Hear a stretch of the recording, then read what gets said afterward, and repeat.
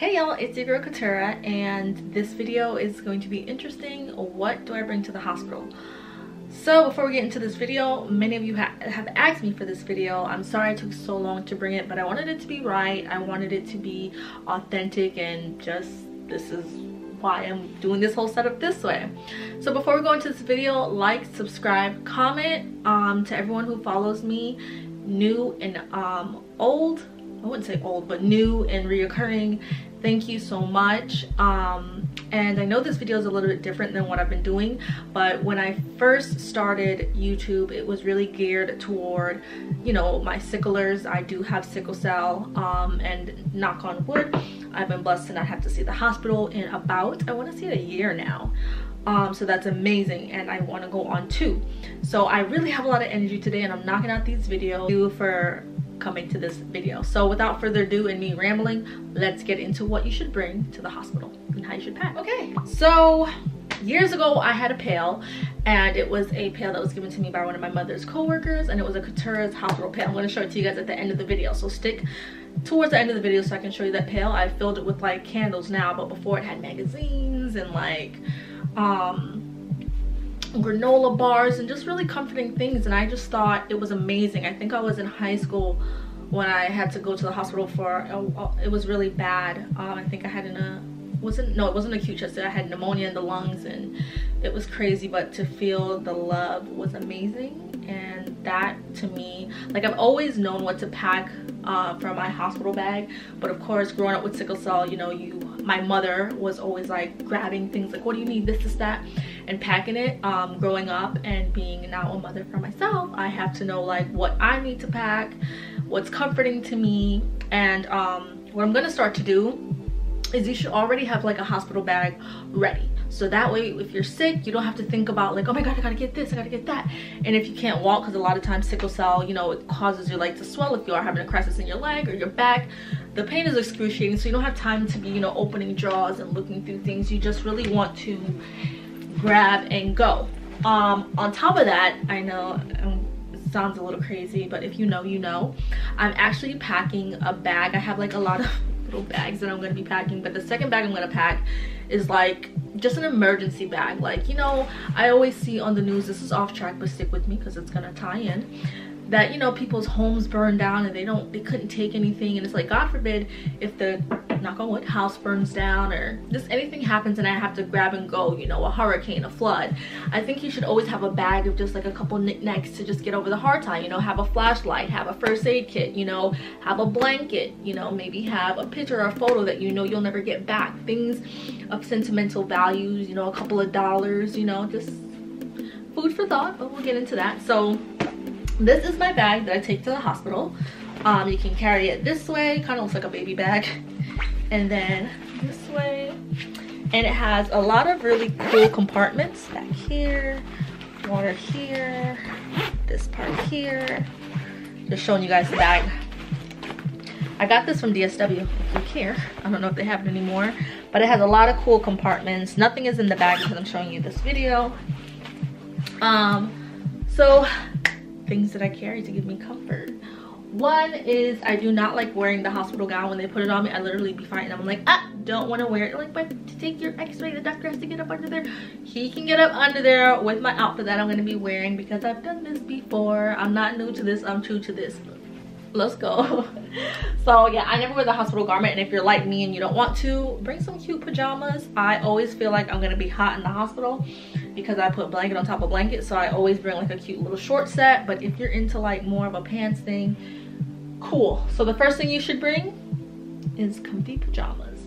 Second thing, whether you're a man or a woman, you know, because nowadays y'all guys have better hair than us. It's long, y'all braid it up and do whatever. Tie that hair down, sis, because those pillows are not silk and they will eat your hair up. I like, back in the days, I would like not carry a head wrap, and I would just see, you know, the pillows are always white, and I would just see my little ends on the pillow, and I'm just like, no. And I would get out of the hospital and like immediately try to book a hair appointment to make myself feel alive and feel good, and, you know, trim my ends. So definitely wrap your hair if you can. This is not a fashion show. You're in the hospital, so grab what you can and wear this the whole time.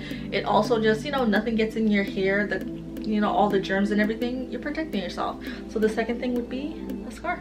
Make sure it's silk. Of course, I shouldn't have to tell y'all this, but bring some underwear. You know, I feel like you never know as a sickler how long you're going to be admitted. It could be a couple hours, it could be a day, it could be weeks.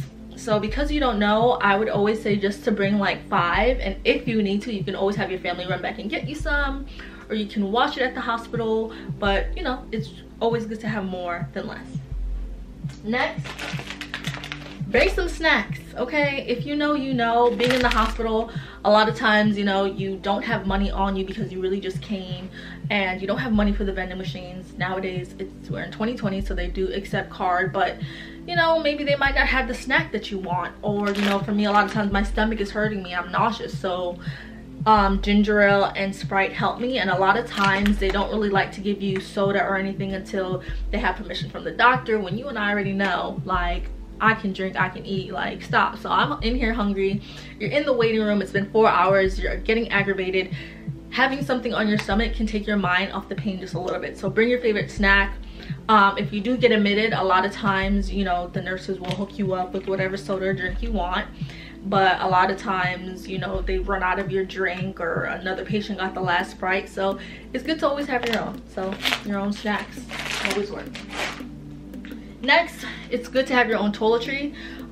If you use the hospital towels and rags, I'm not here to judge. My preference is to make it as comfortable, make an uncomfortable situation as comfortable as you can. So for me, being in the hospital is not fun. I want to get out as quick as I can, but if I'm going to be in there, I'm going to feel as comfortable as I, you know, possibly can. And bringing my rags and towels from home just make a difference for me. So if you're anything like that, it's cool to have your own, you know, towels and rags.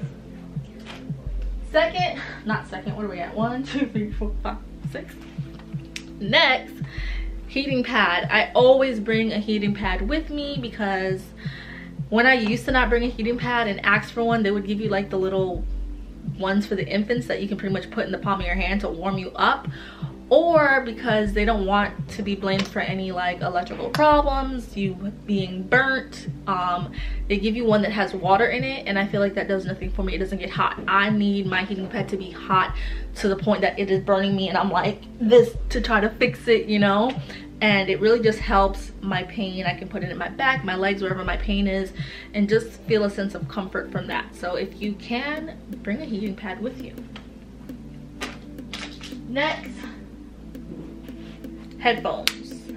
Never thought I would say headphones, but headphones, because a lot of times in a hospital, you're lucky if you get your own private room. When I get my own private room, I'm like, you know. But if not, you don't want to hear the lady next to you moaning and groaning because she's in so much pain and they haven't brought her medicine in 4 hours. Get your sleep, drown out the sound, you know. A lot of times you guys are sharing a TV. You might not want to share a TV, and you just might want to listen to a podcast. So don't forget to bring your headphones. Essential. Next, I'm just gonna jungle this and bungle this all together. Bring your own medicine. Bring your own, you know, anything for pain control. Y'all know I live by my nutmeg and my BioFreeze. And I say to bring your own medicine because a lot of times you're in the waiting room for hours, and they just like to give us sicklers Tylenol, and it's like, yo, I came to the hospital because my pain is at a level 10. You know, they like to say, what's the level of your pain from a 1 to 10? It's a 10 and beyond, and because of that I'm here, because I can no longer be stoic and handle my pain. So do you really think these Tylenols, which I call candy, is gonna work for you? No. Like, they don't really want to give you you know, your recommended dosage until you get in the back, until you're seen by a doctor, and that process can take a long time.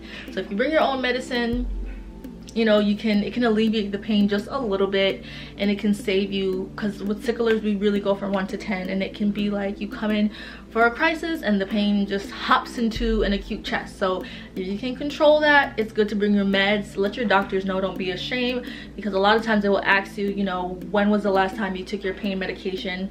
And I've known a lot of sicklers to deny or not really tell, like, you know, that yes, I just had my medication about 4 hours ago, because they feel like they're going to be denied access to getting, you know, their Dilaudid or morphine or whatever helps them get through their pain, which is not necessarily true, which is why you have to be an advocate for yourself and know your rights in the hospital. So that's that. Next, I always like to bring a sweater, or I have a throw cover. Let me show you guys this stuff. Okay. So I always like to have a nice jacket, a sweater, or a throw, both. I really like comfort. I really like to feel like I'm home, but I'm not home, if that makes any sense. And I feel like the covers that they give you are really thin, and sicklers, we are anemic, so we get cold easily. And you know, waiting on them hot blankets can take a while, and after like 20 minutes the heat goes, it's gone. So if you have your heating pad and you have this, good night, baby. After the doctor sees you and you're stabilized and they've got your pain under control, you're gonna get some sleep. So try to, you know, give yourself as much comfort in a bad situation as much as you can. Last but not least, I'm gonna put them all together. Just bring things that can take your mind off the pain. Bring your cologne or your perfume. Smell good. You know, the old timers always say it, if you look good, you feel good. And it's not easy. Like I said, it's not a fashion show when you go to the hospital. You're not worried about your hair and your makeup. You're worried about getting better and getting out. But you know, you start to feel a little bit better, you know, maybe day 2, day 3, you know, you and the doctor are negotiating how you can get out of this. You know, hey doc, I'm starting to feel better, can we, you know, think about letting me go on Friday? And you know, you might have a little bit of strength to spray your perfume and start to feel good. You know, you got your nice wash, you got out the shower, you know, probably took a little bad bath, sponge bath is what they call it, and you want to smell good.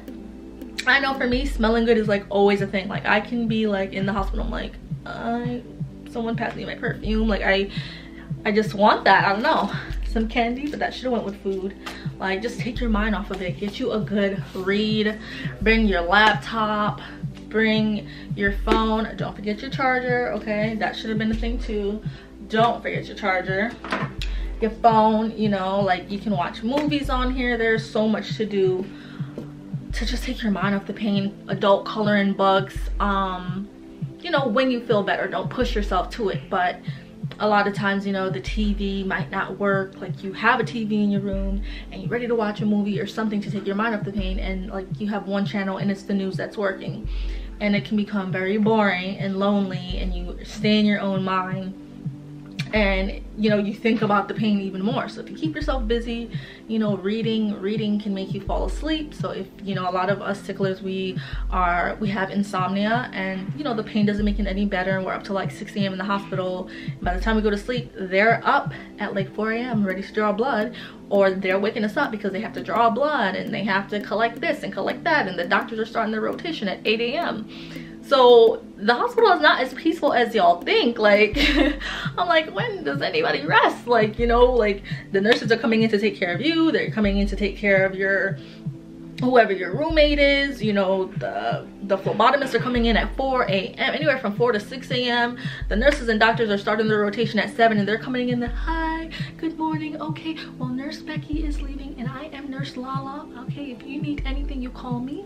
I'm gonna go fill out my chart and I will be back to get you situated. And you're there like, just like you know, like the phlebotomist just came and gave me 4 sticks because they couldn't find my vein. And I don't even care who you are or what nurse, you know. You might be sad to see your OG nurse who's been holding you down leave because you don't know Rebecca now. But it's just those things that we go through. And I guess, you know, that would be like a cool story time, like what it is for a sickler.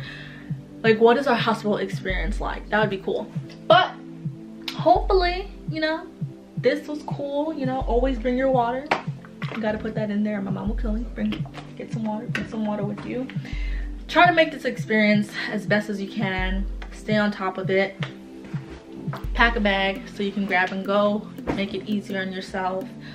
And yeah, I hope you guys liked everything. If there's, I hope I didn't leave out anything, but this is really what I bring. Toothbrush, toothpaste, things like that. It's not really like a necessity because most hospitals have like a little welcoming kit, you know, and they give you lotion and all that stuff and deodorant. But you know, try to bring some home into a non-home situation. I love you guys as always. Stay positive to all my sicklers. We can get through this. We will get through this. We are warriors for a reason. And if you made it to this part of the video, thank you so much for watching. This is the pail that inspired the whole video. So yeah, thank you. And I hope you guys like this video. Please like it, comment, and let me know, are you SS, SA, how old you are, when's the last time you've been to the hospital, how'd you find me, what videos would you like to see about sickle cell as I'm diving into that more. And don't forget to like my social media at Keturah21. Follow me on Instagram. The link is below and it'll take you straight there. And I think that's all I have to say. Peace.